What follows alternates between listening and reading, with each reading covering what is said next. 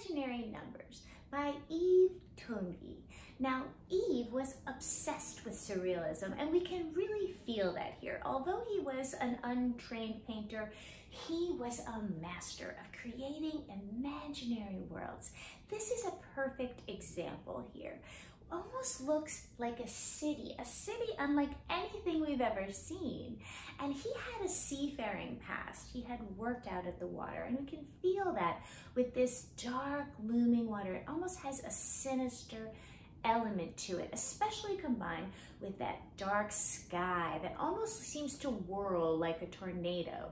It seems this whole thing, apparently it is warning us of something that is coming. But my favorite thing about this is the way all those organic shapes, they combine up and they form this perfectly flat plateau.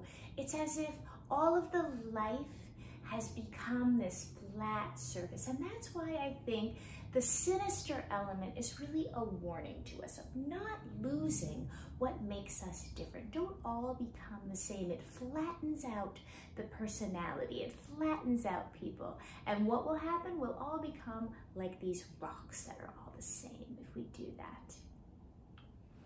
If you like my videos, please do subscribe. It helps me to get the good word out about great art.